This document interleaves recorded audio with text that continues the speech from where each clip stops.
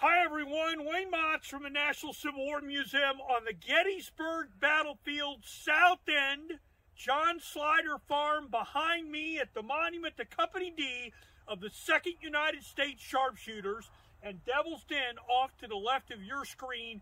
This is a follow-up video to the video that I did previous on John Bell Hood and his protesting of orders on July 2nd, 1863. General Hood is critically wounded here in the arm at the Battle of Gettysburg on July 2nd.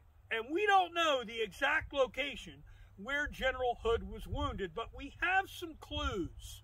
And I think this area that we're standing in is the general area where General Hood was wounded on the second day's battle after the advance of his division. Now, we have a letter from Jerome Robertson, the commanding officer of the Texas Brigade here in the Battle of Gettysburg, and that letter dates to 1876, and it's to John Batchelder, our government historian.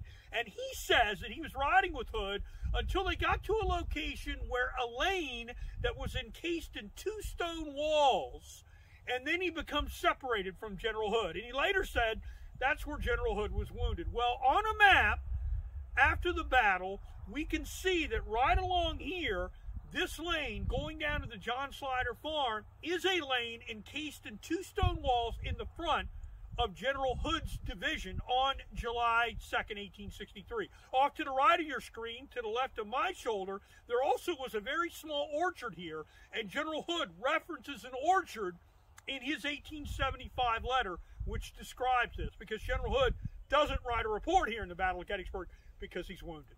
He's struck by an artillery shell in the left arm. We don't know exactly where that came from, either Devil's Den or along the Wheatfield Road, and that wound will take him out of action here in the Battle of Gettysburg and deprive the Confederates of key command and control here at this end of the battlefield on July 2nd, 1863. Now, General Hood survives that wound. He's taken to a field hospital here. He loses the use, really, of his left arm. He later will lose his right leg in the Battle of Chickamauga, and he will die of yellow fever in 1879 in New Orleans, Louisiana.